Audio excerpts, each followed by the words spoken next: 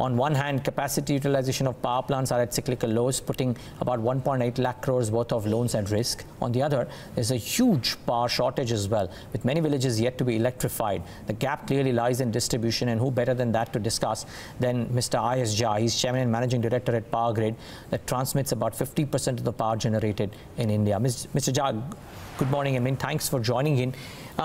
It's an interesting flux, if I can call this situation to be in. If I look at the last 5 or 6 or 10 years, we've moved on from a company that was hugely power deficit to a country that is largely, at least in the metros and urban cities, gotten enough power. The whole of India is electrified, and yet we have power plants that are ailing. Now, what's happening on ground, sir? How do you believe FY19 could turn out as a year to be like for all parties concerned?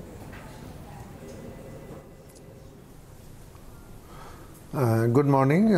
You are right that earlier we have been in the shortage situation all the time, but if you see the last 5-6 years, situation has changed thanks to the Liberalization Electricity Act, when generation de-license and project has more than 1 lakh megawatt project has been come up from IPPs.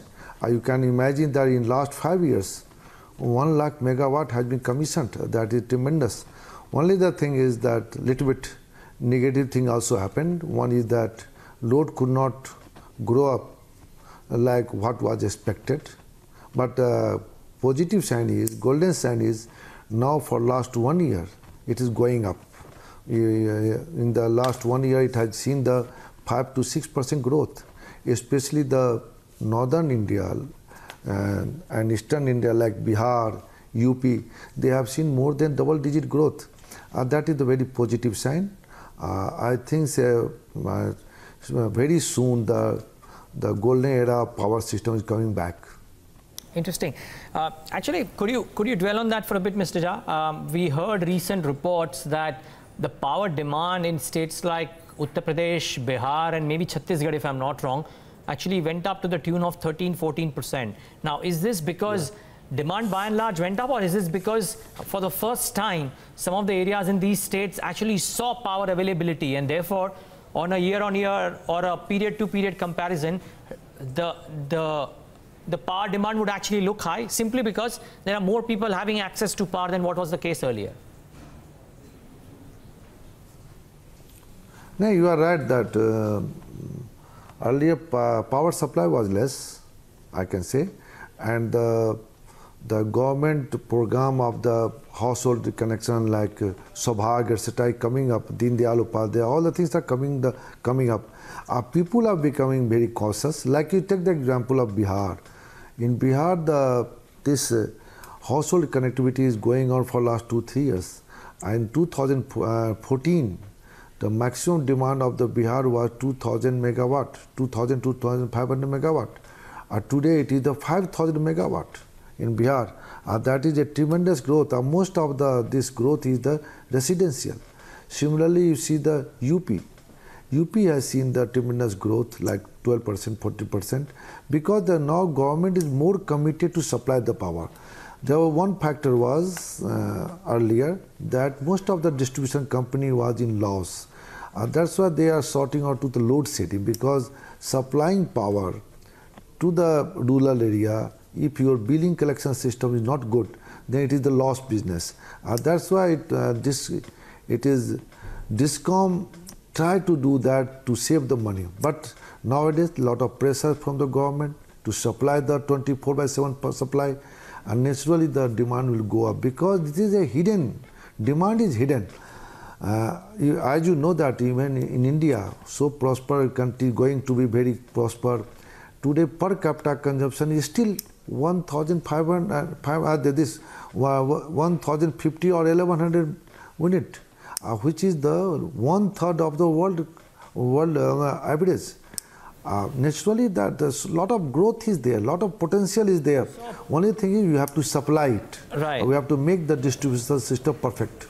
Right, Mr. Jha, so where does all of this now lead Power Grid? Your capex as of last year was fairly high. I think you've announced FY19 capex plan of 25,000 crores.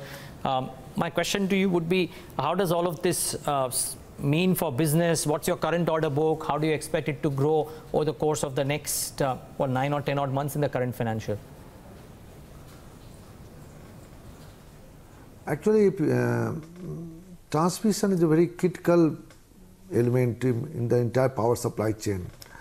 It is so critical, it is required whenever some generation comes. It is required when generation doesn't come. Like you have seen the last 3-4 years, what happened that earlier we have the good transmission system, but we don't have the lot of flexibility. Like Chhattisgarh, a lot of generation has come up. They are meant to supply the power to Western region. But at a time, Western region faced the surplus situation, while Southern region was facing the shortage. Then naturally we don't have the transmission, did not have the transmission system.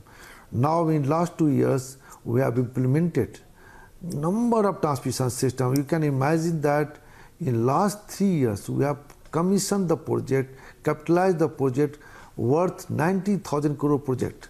As a result, we have a very strong national grid. Power can transfer from here to anywhere. There is no congestion, and that has resulted in cheaper power. Like Delhi, they don't want power from the nearby station which is costly. They want power from the distant Chhattisgarh because it is cheaper, because of transmission. That's why this transmission is very important. And earlier, right now we have the project order book up near about 90 to 95,000 crores, and we have already done the 30,000 crore expenditure. Means we have to do 60,000 crore expenditure in already project in hand, which is already ongoing in next 2 and 2.5 years. Means our capex order will be near about 25,000 to 26,000 crore every year at least, and that will continue.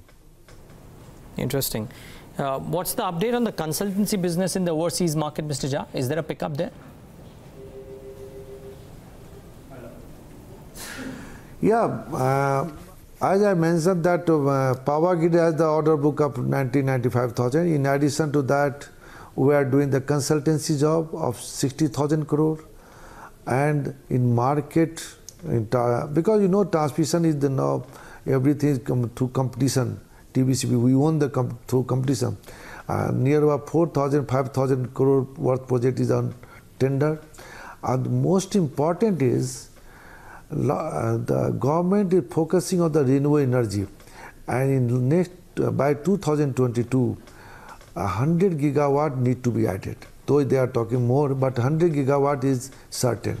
For evacuating this 100 gigawatt, preliminary calculation says that 70 to 80,000 crore scheme is required, transmission crore scheme is required, which is under evaluation.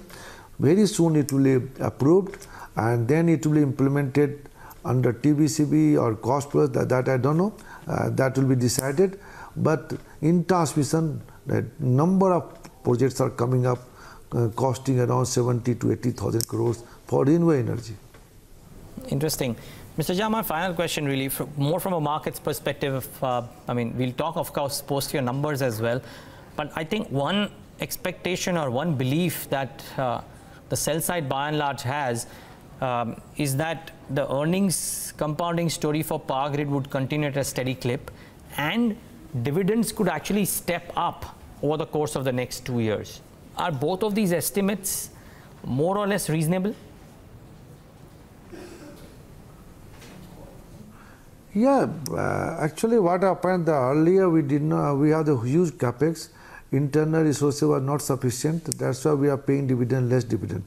But since last year, we have giving the whatever the government norms is there, which is the 30% of the PAT or something like that, we are paying. I will continue to pay because our income, our turnover growth is going to be strong as usual. That's why you are right that dividend etc. will be right direction it will go. Whatever we have paid last year, same type of percentage will be paid in next year also. Okay, but it won't go up. It will be at par, which is a good number, but you're not planning to on stepping up the percentage outflow of dividend. No, because we have a lot of capex. Sure. Yeah, 25,000 capex crores. is also the capex is also very important for the country and the True. 25 to 26,000 crores. Okay, interesting. Mr. Jha, great talking to you. I know you're in a silent period, so you can't talk too many numbers. Maybe we'll talk about these numbers post your earnings. But thank you so much for taking the time out today and joining us and speaking to us.